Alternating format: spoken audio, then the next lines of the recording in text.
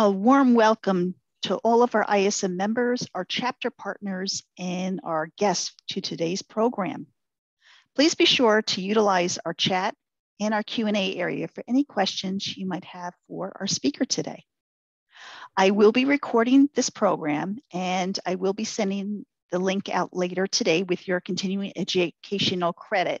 We also will be providing the PowerPoint slides in a PDF format. So in case anybody is interested, we will be sending out the slides as well. Our topic for today is Understanding Classification HTSUS, the 2022 update. At this time, we have a very packed program. So I'm going to be introducing our speaker, Kelly Raia. She's the Chief Operating Officer of Blue Tiger International. At this point, I'm going to turn the program over to Kelly. Thank you, Kathy. Hello, everyone. Good afternoon. And today's topic, Understanding Classification, HTSUS. Since we're based in the United States, we'll be talking about the HTSUS and also any changes or some of the changes that occurred for 2022. So depending on where you are about tariff classification, you may be very well experienced, well versed in tariff classifications. But for those of you who are not so familiar with tariff classification, we'll kind of do a little bit of a refresher here. And for those who are familiar, and then to kind of go through some of the basics for those who are new to it. So when we talk about tariff classification, we think about importing our goods or exporting our goods overseas. Well, there's a tariff classification describes what those goods are, so that when customs overseas is looking at a product, they're seeing a 10-digit number that represents what that product is versus having something translated that this is a rubber duck in 10 different languages, okay? So we say that this is a toy, a 9503, whatever that may be, and that would represent to customs in Japan, in England, in the US, that it's some sort of a toy for children or toy item. So the World Customs Organization maintains the HTS. So there's a global organization that comes together on these items, okay, and what these numbers are.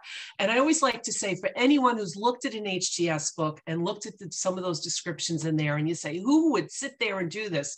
Well, these are the really nerdy people who like to do this stuff, right? And they're sitting there and putting into the tariff book 97 chapters of products, right?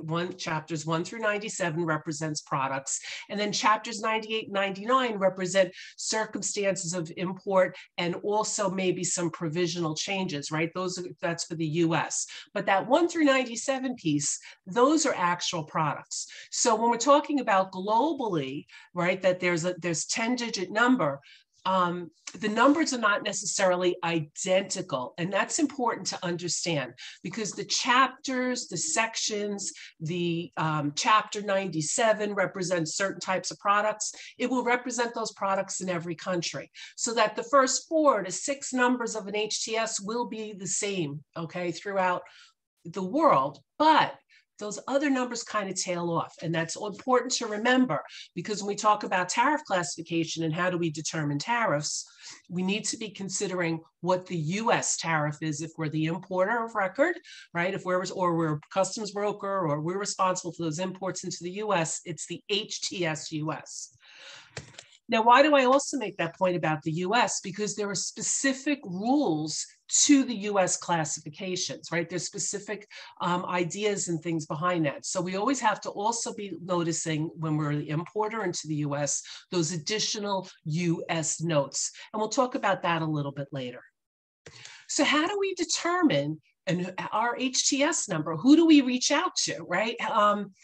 I have a product come across my desk. I can't figure out how do I establish what my Fitbit classification is, or my company is importing a brand new product, or maybe I just started working at a company and I don't think their HTS numbers look too good. All right. So we want to know, where do we get assistance for that? And a lot of times what companies will do is they'll look at their invoice and they'll ask their foreign supplier. They'll figure, hey, they have to export it out of their country, or we might ask our foreign customer what we think the number is. but that's not always the right number. We may want to speak to our customs broker. Customs brokers are considered customs experts, right? They've demonstrated that they have a certain level of expertise with customs and border protection in obtaining their broker's license. So we may look at to speak with our customs broker. However, our customs broker doesn't necessarily know everything about our product. So we may find it very annoying when we say to our customs broker, hey, I have this rug I'm importing from India. What is the HTS number? And the broker comes back and starts to ask us, well, is it woven? Is it non-woven? What's it made out of? What's the thread count? And they start asking us what we seem to feel are annoying questions, but really the broker doesn't know everything about our product. So how could they properly classify it? We may check with our shipping department or our receiving department. What kind of documents have you guys received from other, maybe the customs broker sent something or a freight forwarder sent something. Maybe there's a shipper letter of instruction you guys received. So we may be looking all over the place to try to figure out where to get it. We may decide to go online and look, okay? And we'll talk about some of those resources online. But you know, there are places where you can query online. Come on, let's admit it, we've all done it. What is the HTS for a plastic screw, okay? Or a plastic pencil, all right? You go in there and do that. What's the accuracy of that, right? Is that right or wrong? Do we really care? Do we want to just push the shipment out the door? Well, we're going to talk about the fact that we do need to care. That HTS number, and we'll talk about Schedule Bs for those who export, the HTS numbers are the information that we report to Customs and Border Protection or to the Census Bureau has to be accurate. It has to be correct. So that's why I have listed here Customs and Border Protection. This is an option to go to cross, maybe do a customs ruling, binding ruling with customs, and ask customs for a ruling, or to look at the cross system, which we'll talk about also. But the importer of record ultimately has this responsibility for determining the classification. So we may use all these different tools, but we have to make sure that we do it correctly. So, hey, I'm the importer. What did I do? Maybe I did reach out to receiving, but you know, now I'm looking at a harmonized tariff schedule. For those, most of us, I will say all of us probably have it online, and maybe there are a few of us who have the actual broker's the HTS classification book, which is, you know, a couple of thousand pages, right? You get a really good workout from carrying that book around. So now we're looking at this HTS schedule with thousands of pages. And how do we figure out where to start? Do we use the dartboard method, right? Well, that kind of looks like my number. That one does too. So let's just, you know, open up the book and point a finger in there. Whatever's on our supplier invoice, that looks good. You know what? If it's free of duty, that's the one I'm taking. Or it's not subject to 301 special duties or anything like that. Let me do my tariff classification that way. Best guess doesn't work, okay? We really need to have a process as to how we do our tariff classifications. So the importer has to be able to provide customs with information, right? When we have an import invoice come in and we submit that to customs, or through our customs broker, but our broker does it on our behalf because they have power of attorney to submit documentation to customs. Well, importers have to provide customs with the documentation and information so that customs may properly assess duties, right? And customs also collects statistical information on behalf of census, under the foreign trade regulations, et cetera. And on the export side, same deal. If we are the USPPI, the U.S. Principal Party in Interest, and we're shipping out of the United States, census needs the correct information. So when we're providing a Schedule B number or a harmonized tariff number, when we file our electronic export information, our EEI, we have to make certain that that number is accurate because they're trying to collect trade statistics. They don't want messy statistics. They want really accurate, good statistics. So it's the legal responsibility of the importer and his customs broker to use reasonable care in entering merchandise. And this is why we can't do a best guess or just pull a page out of the book or let my 3-year-old granddaughter decide which number looks the best to her. All right, we have to know which number it is. And customs responsibility is to fix the final classification and value. So how do importers meet reasonable care? And it's important to understand this when we're looking at the how to do tariff classification, because as importers, our import operation in total needs to be managed in with reasonable care. So if you're someone who's just starting out with classification or just starting in the import position, you really want to find the reasonable care publication from customs and look at that carefully, because as you're setting up your import program, whether it's for classification or valuation or country of origin determinations, we need to meet reasonable care. But these are some of the ways that we can do it: by consulting with qualified experts, right? Seeking guidance from customs, providing brokers with complete and accurate information, so that we can't just say to the broker, it's a rug from India. We do have to give them that additional information so they can help us make the right determination on the classification. The broker cannot be making independent classification without your input. Okay, and consistently classify products as well. So if we have this same rug coming into the Port of New York, and then we have the same rug coming into the Port of San Francisco, we need to make certain that we're properly classifying and consistently classifying that, okay? And the other piece of it is that make sure you check your entries. That's an important part of reasonable care also, to make sure the correct classification was submitted to customs. So what are we talking about with the classification? So hopefully everyone on this line has seen a 7501, but here's an example of what a classification would look like. And I took the motor vehicle one because it's really specific and it's got a lot in there, okay? So you can see here that there's all sorts of information about what does a classification look like. And I also mentioned that there's a reasonable care checklist that you can be taking, that you can be looking at from the customs website. And this is a really good slide to come back to and read, because it's pretty lengthy, and these are only a couple of the questions. But in the event you're ever in a focused assessment with customs, they will ask you these questions, all right, to see if you are exercising reasonable care on your imports and in how you do classifications. So it's really important to be looking at this. So I just want to throw this out there for you.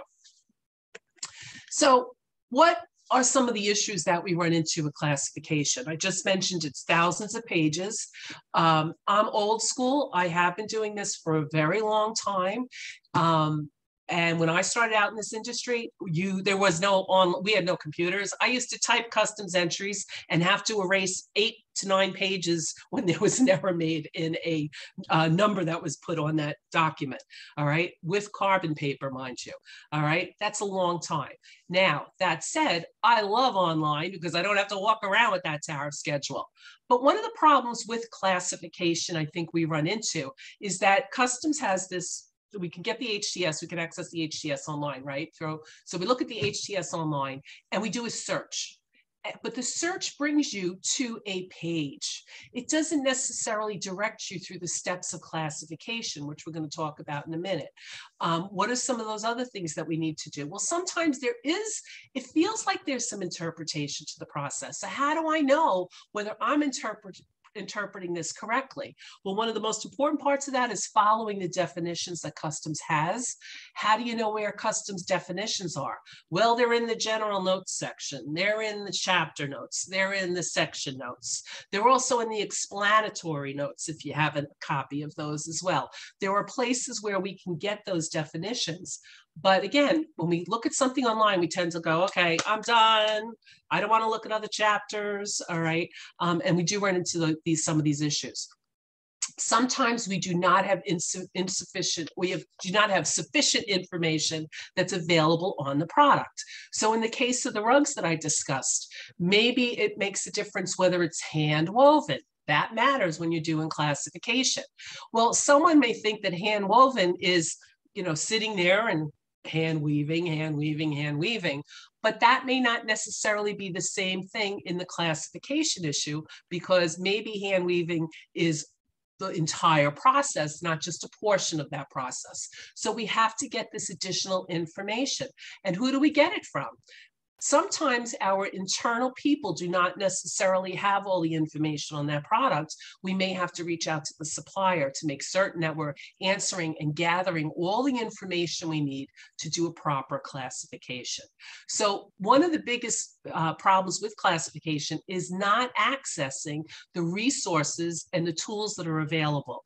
So if there's one thing I can stress to you and try to stress throughout this presentation today, is the importance of reading the notes, the chapter notes, the section notes, and then the general notes also within the tariff schedule. Okay, just don't look at that one page that you're interested in or the one chapter you like. You gotta look around a little bit, okay? Get into those murky waters. It's okay. It's okay. There are no alligators in that tariff book, okay? It won't hurt you. So what I mentioned about this customs definitions. So for example, if we are to be classifying baby clothes, okay, the expression baby garments and clothing accessories means articles for young children of a body height not exceeding 86 centimeters. All right, well, 86 centimeters is about 33, 34 inches. Well, what if the kid is just really long, right? It's a tall kid and it's clearly a baby, okay? Well, customs says in our description, in our classification, as soon as that product is, as soon as that, you know, if that body height is for an extra long kid, right? It's different size garment. It's not baby garments anymore. It's, you got to go up a notch, right? Into toddlers or young children or whatever it may be. All right. So this is just an example of some of the definitions that we run into with CBP. And we need to follow those definitions, which is interesting because that's one of the reasons why it can be a nice tool is to use the cross system, because we can sometimes read through some of these prior rulings that have some of these definitions in there as well, and how they applied to someone else's products. Now, one of the issues is when it's someone else's product, you may not have all the background history and what else was submitted with that binding ruling, okay? But that said, it sometimes is a helpful tool for us. So this training today, or this webinar today, is more about what tools are out there that can make our jobs a little bit easier when it comes to classification. Insufficient information, right? I have to classify a duck, all right, for whatever reason. Well, what kind of a duck is it? Is it a cartoon? Is it a live duck? Is it a wooden duck? Is it a home goods item that, you know, has that's made out of iron? I don't know what kind of duck it is. Is it food? I don't know, right? So when we talk about the fact that insufficient information can lead us down a path. So here is a live duck. Now, as far as a live duck goes, we can see that some of the information that's required here is just, hey, if it's duck, customs wants to know how many there are. Good, we're cool. However, if let's say we were importing chickens, it may be more important as to what types of chickens they are, right? And even with the ducks, we see that it has to be something that doesn't weigh more than 185 grams on that duck for part of that classification. So does that mean we're going to individually weigh each little duck that's being imported?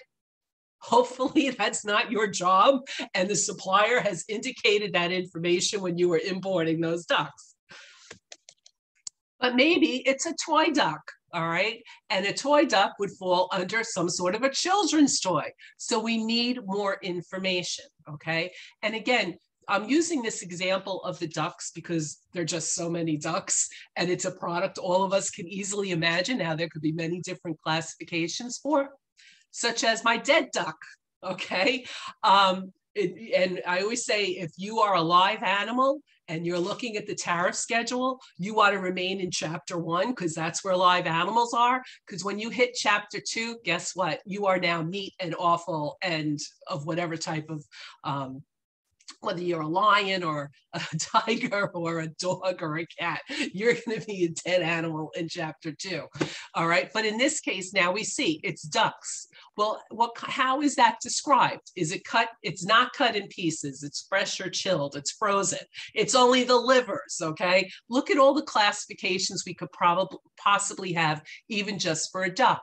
Now, when we think about our own products, okay, we do run into where there's a lot of additional information that's required. So what are some of the resources and tools? As I mentioned, and this presentation will be available to everyone, so you'll be able to access these websites, but also if you have any questions, you're more than welcome to shoot me an email following the presentation, and I'll send you any other websites or anything that you may need. But the HTS, right? HTS has obviously a good place to start. The Census Bureau has a search engine on the Schedule B numbers. Well, when you import, you have to have a harmonized tariff number. You can't tell Customs, hey, I have a Schedule B number, because Customs doesn't want to know about that. All right, so what we want to make certain is that if you do use the search engine for Schedule Bs, make sure you have to take that extra step and go now over to the HTS and see if it's the same number or not. They're not always the same. The general notes, all right, we're going to look at a slide with those in a moment. The section notes, chapter notes, explanatory notes. Again, I know she already said this twice. I'll probably say it another 2 times before the end of the webinar. And then internal resources, checking with your people in product development, engineering, and quality.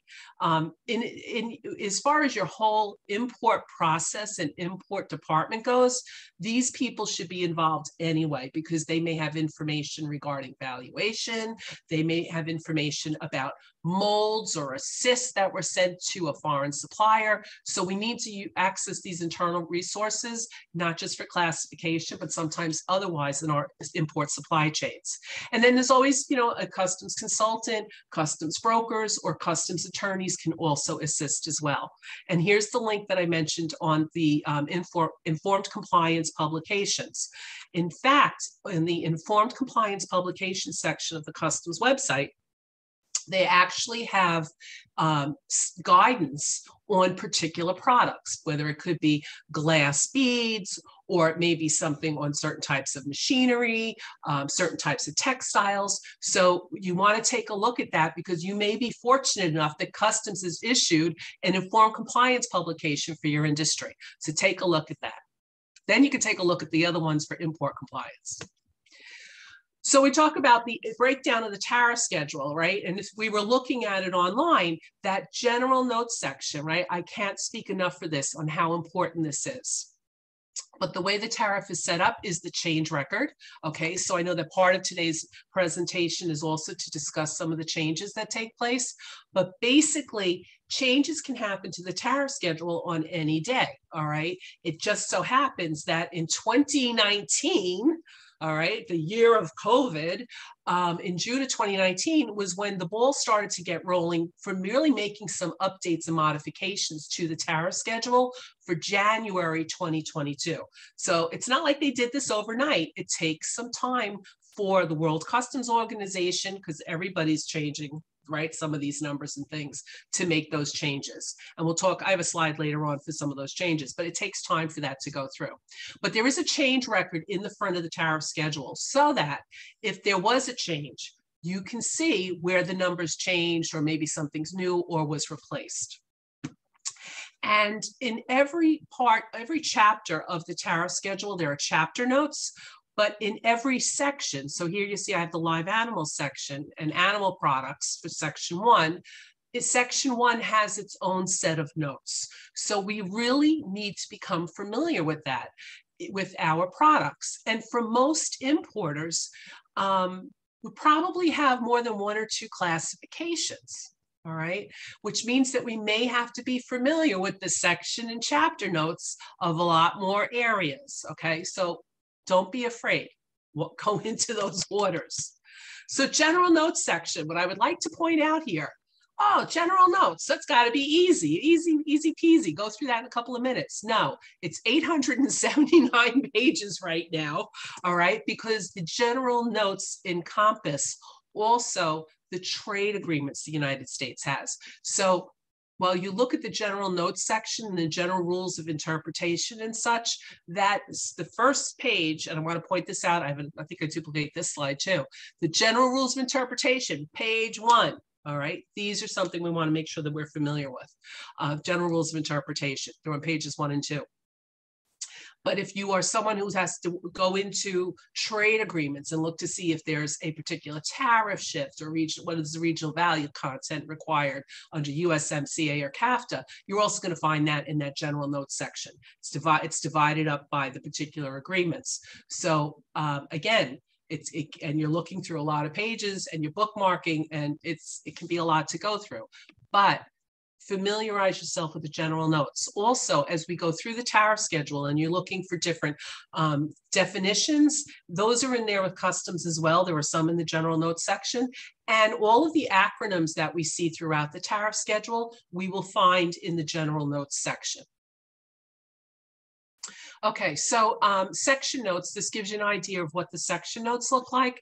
And the chapter and section notes, almost all of them start out the same way. This section does not cover. Very important for classification, because if we just jump to our product in chapter 72 and we don't read, well, what did the chapter notes say and what did the section notes say, we may miss that. Well, gee, if this is some sort of headgear, that's a metal headgear, let's say maybe it's an arm, or like a knight's helmet, okay, that's made out of steel, we may think we should be hey, it's a steel item. I've got to be, the steel helmets have to be in chapter 72, 73, right? Well, maybe based on this, it's telling us, well, no, you probably have to go back somewhere else and go check out chapter 65. Now, there may be some in 65 that doesn't cover steel helmets. Then you're going to get into the chapters a little bit more. But always looking at the section notes. It'll show this does not cover, and then it'll go into additional information, and then we'll hit those additional US notes if it's something specific to importing into the US. Here's chapter 95, right? This chapter does not cover. Now, I don't know why someone would want to put candles under toys, games, and sports equipment. I don't know what kind of game you're playing with a candle. Doesn't sound very safe, but again, it's telling you right here in the chapter notes, these are the items that are not going to fall under there. And then there are also the explanatory notes. So the explanatory notes are not something you get online. Unfortunately, you have to get a subscription to these. There are organizations and publishing houses that have these. But the explanatory notes also give a little bit additional information that goes down into the weeds a little bit more. They're very helpful. They can be more helpful with certain chapters than other chapters, but it's definitely something you want to take a look at. Okay, so I want to make a note about this particular slide, because if you're not familiar with the tariff schedule, we have a heading, subheading, we have statistical suffixes, there's always a nice description. Sometimes customs asks for additional information. This would be shown on our import entry, right? How many numbers, how many kilos, how many pairs if you were importing skis, or dozens if it was shoes, whatever it may be. If there's an X, they don't want additional information on that, okay? They're looking at statistical quantities. But when we're looking at that, that would be on our 7501 on the import side. And if we're exporting, sometimes Census also asks the same information, right? Because they're also collecting trade data. The import side, customs is sharing the trade data with Census. And on the export side, Census is gathering the information. And guess what? They share it with other government agencies too. So we look at column 1 general, column 1 special, and column 2. I just want to point this out because, again, if you're not familiar with the tariff, normal trade relations would be our column 1 general, okay? Column 1 special would cover our trade agreements. Where would we find those? Back in the general notes section, if you were looking to see whether or not your specific trade agreement is covered here by an acronym. So those acronyms are listed by trade agreement, but also if you're looking for how do you qualify something for a trade agreement, you'll find some of that in there as well. And then the column 2 countries are countries, designated countries where the United States is saying, hey, we have some issues with these countries and you're going to have to pay additional duties compared to these other ones. And you can see the discounts, right?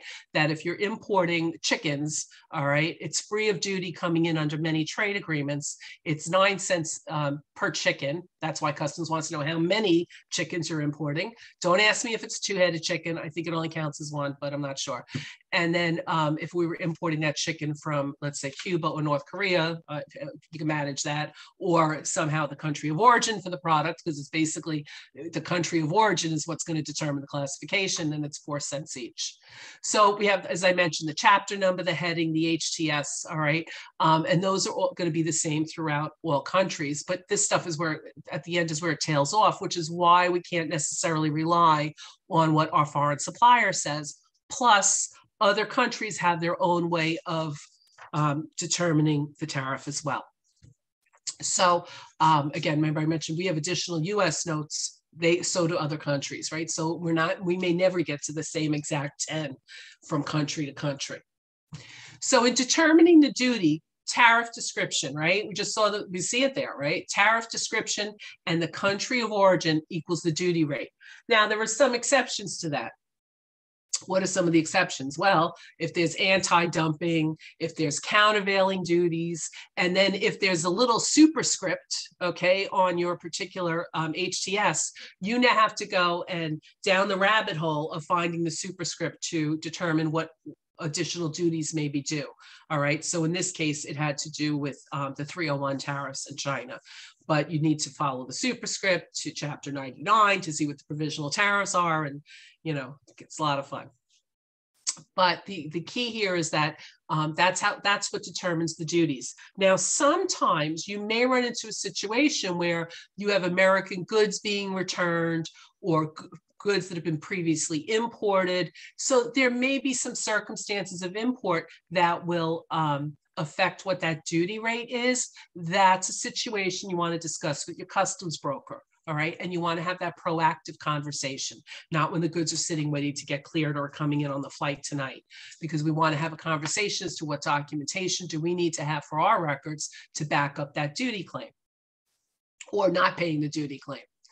So here's where I mentioned about the trade agreements. You can see there's many different acronyms in there. This is all part of the general notes section. And I always like to show this slide because back in the day, all right, Customs Modernization Act was in 1993. These are the column 2 countries back in 1993. And you see here, we just have Cuba and North Korea. So it's really interesting to see how this has kind of developed and changed around. One of the questions that I also get is that right now, what's going on with Russia and Belarus, okay? You notice that the column 2 countries state Cuba and North Korea, right? Those are countries that designated countries here in the US. The HTS changes that are occurring with Russia don't necessarily cover every product that originates in Russia, but there are changes that are being made to the US policy, suspending the normal trade status that we shared with Russia, okay, prior to the invasion of the Ukraine. So it's something that if you are going to be importing something where you know the country of origin is Russia, maybe it's not a direct import from Russia, but you can be buying something that's, the supplier is shipping it from Canada that's made in Russia, right? Because country of origin is what determines the correct HTS rate. You want to take a look at that and be aware of that. So something you probably want to check with your customs broker on. I had mentioned that chapters 98 and 99 cover special circumstances of import, and then also any temporary legislation when we have quotas, when we have 301s, we have 232s. So any different tariff issues, we're going to find those temporary legislation where it affects the tariffs are in chapter 99. So we want to be just aware that these other chapters do exist, because again, many times we're only looking in the tariff schedule at what our commodity is, what is our product today. But there are sometimes ways to bring something in without paying duty on it. You want to talk to your customs broker about that. All right, so other details that we run into with the HTS itself, okay? You may not take a look at these because again, we go right to the chapter we want to look at. But you can also find the customs district and port codes in there, country ISO codes. Why would you want to use that? Some people want to know where it is. If you're taking a customs broker's exam, you need to know where these are unless you have them memorized. So those are important things to look at. And there's also the chemical indexes, the appendix, as well as the pharmaceutical appendix. There's also an alphabetical index to the tariff schedule, okay? It's at the very bottom. If you look at the central page on online. At the very bottom of that, it says alphabetical index. Now, the alphabetical index is a little tricky, right? If every product that's ever been created has to be classified between chapters 1 and 97, imagine with that alphabetical index, how long that would be if it covered every product. So you sometimes have to fish around. Sometimes the alphabetical index is based on, you can look to see maybe it's based on what the material is that your screw is made out of, or maybe it'll say some type of machinery. Well, is it a handheld tool or not? Different issues. And I always like to bring up this screen because for the life of me, computers are not listed on the alphabetical index, okay? So if we take a look at it at the alphabetical index, this is one of the downfalls of using it. You have to think outside the box sometimes. So we look at the alphabetical index, computers are not there. You can see that I double checked this yesterday. I do this every time there's any change to the HTS. And then of course, because I was doing this training, I said, I better make sure they're still not in there. All right, so let's go at laptops. Well, there's a lapping machine. Okay, I don't want to know. It sounds like something like my dog would do, right? You know, lap, lap, lap, lap with his kisses. And then also, so we look at that, there's no laptop. But guess what? Computers are actually still remain under automated data processing machines, okay? So it's not into everyday man or everyday person, I guess I should say, language yet, but it's so you have to think a little bit outside the box. So next time you go to Best Buy or you're looking at Amazon, look at automated data processing machines. Don't look for computers or laptops.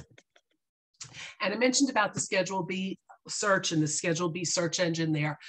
Describe your product. It's a duck, all right? Again, it needs more information, just like your customs broker is. In fact, in this one, I like how it says, is it plain weave fabric or is it poultry? So it's pretty much, okay, I can try to figure out where I'm going from here, but it needs more information. Okay, so the more information we have about our commodity, our product, all right, and again, I use ducks because ducks are very simple. We all know what a duck looks like, although we can have many versions of a duck. Your own products, think about what's the additional information you need on those products. And we see again that the Schedule B will indicate still at that 185 grams, and census indicates, 6.53 ounces. So census, a little bit more everyday language because they show you the actual ounces there. Okay, so record keeping. All right, we're going to go into the general rules of interpretation in a minute, but I just want to talk about record keeping for a moment. When you're making your tariff classifications and determinations, okay, what I find to be very helpful is keeping track of how did I come to this determination, because I may be heavily involved in this classification project this week, but in 3 weeks from now, or as I get older, it may be tomorrow, a month from now, I'm now reviewing how did I make that determination? I need to see the crumbs, right? The breadcrumbs that led me down the path to that classification. So records have to be maintained in the US. This is for all your import records, right? But also for your tariff determinations and classifications for your own sake, make sure you keep track of those breadcrumbs, okay? And it's records that include, you know, all of the A1A lists. So anyone who's not familiar with A1A list, familiarize yourself with it. And Customs has an informed compliance publication on record keeping. So you can check that out on that website also. All right, here we're going to do a quick brain break. I know I've been throwing a lot of information at you for the last few minutes. So let's take a quick breather here. Okay, I'm still going to speak, but you guys can take a breather. Your brains can relax for a minute. So I'm sure everyone's familiar with the X-Men. Okay, Marvel Comics, right? We have Sabretooth and the Beast and Wolverine, right? Everyone's favorite, I guess. So I mentioned that you can go for a binding ruling with Customs. And this is back from the 90s. It's still on the Customs website. But Marvel Comics was importing these dolls, okay? I always say they may call them action figures, but technically they're dolls. These action figures, and they had to make a class determination as to whether or not the dolls were of human features, had human features or not, which is the plight of the X-Men. I just love that. So Customs now takes this as part of their binding ruling, and these are excerpts from the actual binding ruling. Dr. Doom's non-human characteristics include appearance of metal upper and lower extremities and a metallic head. So when you go for a binding ruling, customs asks for a lot of information. And I'm sure that in this case, Marvel Comics either submitted a sample at the time or a photograph of what Dr. Doom looks like, okay? But if you go and check this out on the customs website, and you'll see that all the information about the particular X-Men and such. And it's really interesting because it gets into even this little funky part here about angels and devils and whether that counts as human or non-human, and it's fun, all right? But what you see is the level of detail that is required by customs when you go for a binding ruling, okay? If customs receives a binding ruling from you, your customs broker, your customs attorney, whomever it may be, and it's not complete, or they have a question, because again, just like a customs broker may have a question, they may say, hey, what is that duck made out of? The customs will come back and they'll bounce back the ruling and ask for additional information. So that happens as well. So let's talk about those general rules of interpretation. If you've never looked at them before, take a look. Page 1 of that general notes section, okay, starts off with them. But the general rules of interpretation are legal and binding rules that are used to determine classification. They're international rules, okay, so aside from the ones that say, and they'll always okay. The first 4 rules are to be used in sequential order. The last 2 rules are used only if needed based on certain circumstances. So I'm going to go through these a little bit quickly because we only have about 20 minutes left. But that said, if you have any questions on these general rules of interpretation, again, you can certainly reach out and ask additional questions. So here are the general rules of interpretation. I didn't lie, they're on page 1. And here are the additional US rules of interpretation. So let's take a quick look at this. So when we look at GRI 1, all right, and that's also an example again of what an additional US note looks like. So the table of contents, alphabetical index, titles, sections, chapters, whatever, are provided for ease of reference only. So really what this GRI 1 says is you have to read the section and chapter notes, right? And if a heading specifically describes your product, that's where you're going to classify the product. And if it's not specifically in there, you're going to go to the next rule, because I said they're in sequential order, right? That makes sense. So anyone who has imported a screw knows that there are a lot of classifications regarding screws, right? This just begins to speak about them a little bit. But what type of a head does the screw have? What type of material is it? How long is the screw? Okay, a lot of questions about screws, all right? But if I find my aluminum screw and it's that 1-inch screw, that's a hex head or whatever, then I'm in the right spot, okay? And many of us are fortunate enough that when we do a classification, sometimes we find that product. But what about the other 500 products we import, right? We're not always able to find the classification so quickly. So again, here's just a little excerpt from chapter 73 that shows bolts, you know, et cetera. And again, you see how customs gets really into, is a round head, hex head, okay, what is it made out of? So again, we tell our customs broker, hey, I'm importing screws, and the customs brokers ask like 5 different questions, and you're like, oh, it's just a screw. No, it's not. In fact, go to Home Depot or Lowe's and take a walk around where they have screws. You'd be like, oh my gosh, imagine all the different classifications for those items, which I would hope that after this webinar today, that you start to think about, hey, how would I classify that item, my mailbox, or that tool in my shed or something else, okay, to start thinking about that. And this is another issue that we run into also, classifying parts. Oh, that can be so frustrating, okay? Why is that? Well, when we look at the tariff classifications, right, we read the description in the tariff schedule, we'll see that sometimes it will say, and parts thereof. And we go, great, I'm finished. This is a part, we're importing these machines. This is a part thereof. Everything I'm importing falls under that. I have 2 descriptions, the machine itself and the parts thereof. I'm finished with classification, but that's not necessarily true, okay? And this is a really important part of tariff classification. That's the easy way out, but it's not necessarily the compliant way out of doing classification. So the expression parts and accessories do not apply to following articles, okay? And this is just one of the section notes that I pulled, but we see that it says parts of general use, okay? Articles of Chapter 82, right? Machines and apparatus. We can't always get away with saying parts thereof, all right? And a screw is a great example. A screw is a general use part, right? A screw can be used in many different areas, okay? I use screws, which I probably shouldn't, for, you know, hanging up sometimes a page out of my tariff schedule into my cork board. I actually still have one of those, but I use that sometimes because that's the only thing I have is a screw sitting on my desk, okay? What is that screw being used for, right? Well, it's a general use item. It's not necessarily a parts thereof. So if we do have different types of bolts and screws and things like that, washers, we may be looking at multiple classifications. So this is a really important rule to remember. And it's probably one of the most disliked rules of the tariff. Sometimes we have goods that are unfinished, right? When we think of if we have a product coming in, and I'll go to my picture instead. We have a product that's coming in.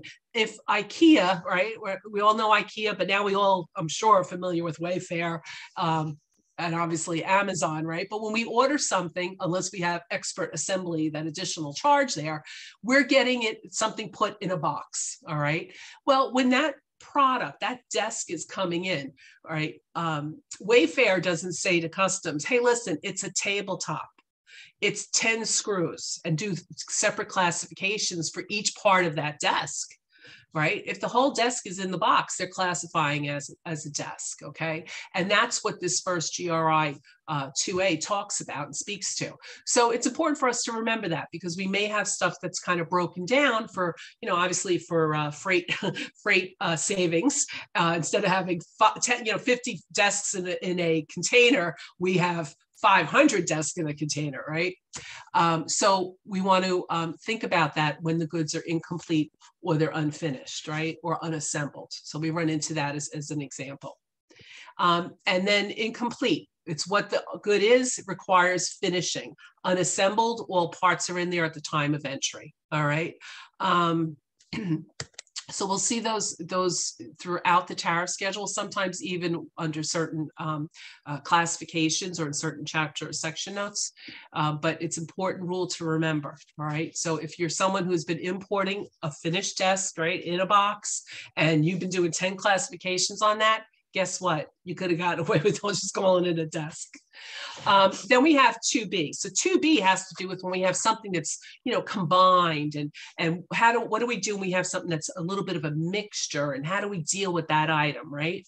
So I like this one because let's say that I have, we used to always use the example of Raisin Bran, right? You have Raisin Bran cereal you're importing. So you have some flakes, bran flakes, and you have some raisins. All right. What is it more of? The raisins or the bran flakes, assuming there's no classification that says cereal with fruit in it or dried fruit in it. How do we classify that? So in looking at this rule, what we see is that we want to know, well, what makes up the majority of that item, okay? And we have to look at that carefully. So in this case, with the raisins, talking about the Raisin Bran, clearly we don't get, even though the raisin comes first in the name, there aren't more raisins in the brand. So this would certainly be like more of a cereal, right? So that would be where we go with the classification. But what if it was something that was 50-50? Where do we go with the classification, right? It's 2 or more substances. It's classifiable in 2 different headings in the tariff schedule. Where do I go? Well, guess what? You go to Rule 3. So again, the hierarchy, right? The sequential rules to follow. And I like to give you guys these types of examples because I think we can all identify with it. But again, going back to my previous slide, right?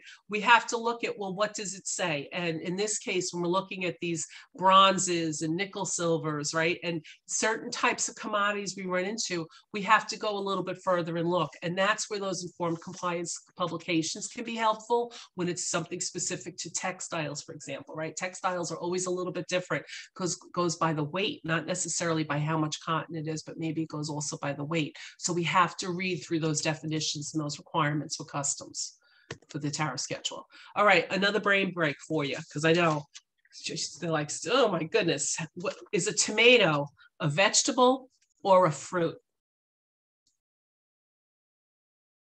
I'm not getting any feedback, so I'll tell you what, I'll give you the answer. Okay, so tomato is a fruit, all right? We all think of it as a vegetable because we've been told that.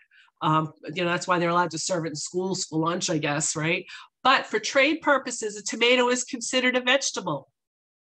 Identity crisis stems from an 1893 Supreme Court ruling that classified the tomato as a vegetable, so it could be taxed under tariff regulations. So there you go, this little piece of customs trivia for you. All right, well, you needed the brain break because look at GRI 3. Oh my goodness. We'll take it slowly, but we'll take a look at it. So the heading which provides the most specific description shall be preferred to headings provided a more general description. And you can read the rest of this on your free time, okay? But if I have a window, okay, that's going in an airplane and it's safety glass, right? Think about it. Wow, I could possibly call this a airplane part, or I could call it safety glass, okay? What is the better description? All right, we need to think about that. What's the more specific description? All right, and sometimes we run into this with a number of items. If there's things put up in sale for retail sale, we always want to check to see if there's a classification for that particular set. All right, sometimes there are for sets, but sometimes there aren't. So again, this is another one that we have to look at. It's packed for sale.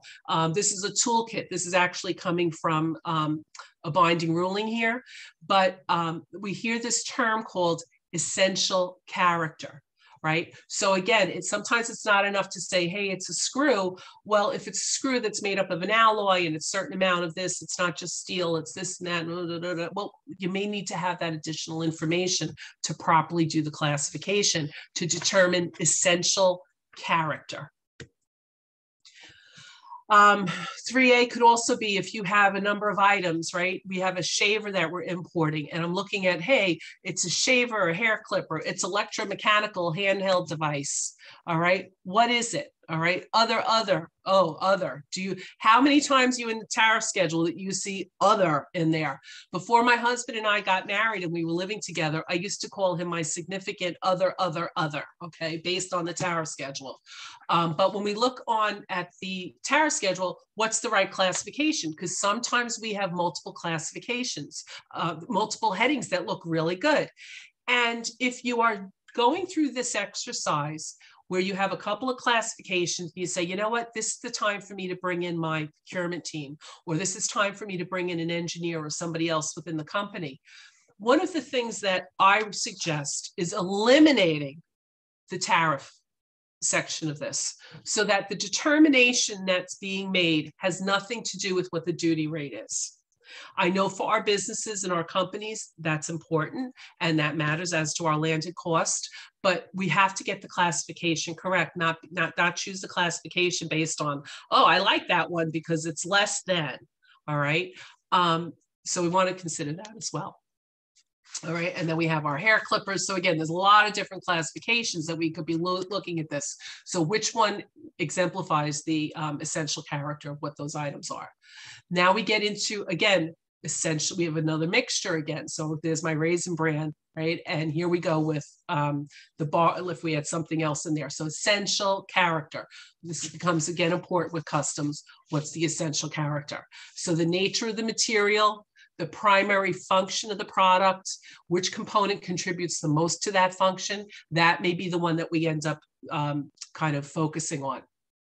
Could be the weight of the components, as I mentioned, with textiles, that comes into play, the value, the bulk, etc. It's going to depend on what your commodity is. So when you're going through these general rules, you want to take a look at all of this. All right, and then I'm just going to focus really quickly on these last two because we're getting to the end of our presentation today. When goods cannot be classified by reference to 3A or 3B, all right, and you find out that they're equally, you know what, it's equally 50% raisins, 50% bran, okay? And you don't take the one that has the least amount of duty on there, right? The logical progression to the HTS is that you classify both items. So I classify my raisin bran if it's 50%, 50%, classify my raisins, classify my bran, whichever one comes numerically last in the tariff schedule is the correct classification. All right, so you classify both items or 3 items, whatever it may be, like in the case of our toaster, fryer, coffee maker. There's one other rule that we sometimes see, very rarely used. I actually had to search through the customs cross rulings to find this item, which is a, I don't know what this is. And I hope anyone on the, I wouldn't be caught dead wearing this, but maybe one of you have this. I don't know. Maybe it's good for hiking. I can't figure it out. But it's a wearable umbrella. So would you call it an umbrella? Would you call it a jacket? What would you call it? And in this case, let's see, it's most akin to an umbrella. So Customs said using GRI 4, it's an umbrella. So I don't know. It's a weird hat. It's a weird jacket. I don't know what you call it. All right, and then there's guidance on how we handle the packing of containers and things like that as well. All right, so one of the things I want to also mention is when you're looking at the tariff schedule, where these lines are, make sure you're lining things up. Okay, when I have maybe a chapter I've printed out or a section I've printed out, I actually use a ruler. Okay, that's an old school trick, but so I make sure that I'm looking at things in this, making the comparisons at the same level for all tariff classifications. So you want to make sure you're doing that as well. All right, so as I mentioned, there's a hierarchy to classification. We have our section notes, the chapter notes. There could be subchapter notes, additional notes, and we also look at the headings and the subheadings, okay? That's how we're supposed to be looking at this. So starting with our classification and working our way up isn't really the right way to do it. So if you started out that way, make sure you go back and look at your section notes, your chapter notes, and bring it and then bring it on home, bring it on down to the last level. All right. Other items that we may use sometimes for classification, and certainly if we're going for a binding ruling with Customs, we'll see that they ask for these, but drawings, literature, data sheets on the product, all right, pictures of the product, sometimes a sample of the product. That makes a big difference in seeing what something is versus looking at a supplier invoice that has a 3-word description about the product. What's the product's use, but also what are the product capabilities? And also, if you're looking at something that you've inherited, all right, a database of classifications, one of the questions to ask is, who did the classifications? All right. A lot of times companies say, hey, we're going to put these all these HTS numbers into our system and have it in our master database. But how are those numbers actually determined? Oh, the foreign supplier did them. They may need to be updated. So you might want to make part of your compliance program going in and taking pieces of or areas of your classifications, kind of grouping those together and making certain that they're correct, right? Maybe not doing it SKU by SKU, but classification kind of grouping in certain chapters or types of products. So these are some checklists to keep you going after this training class and as you move forward.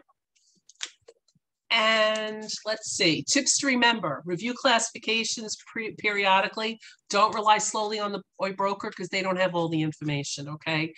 Don't choose based on the highest or lowest rate of duty. Please, please, please don't do that, okay? If you do that, Customs will find out.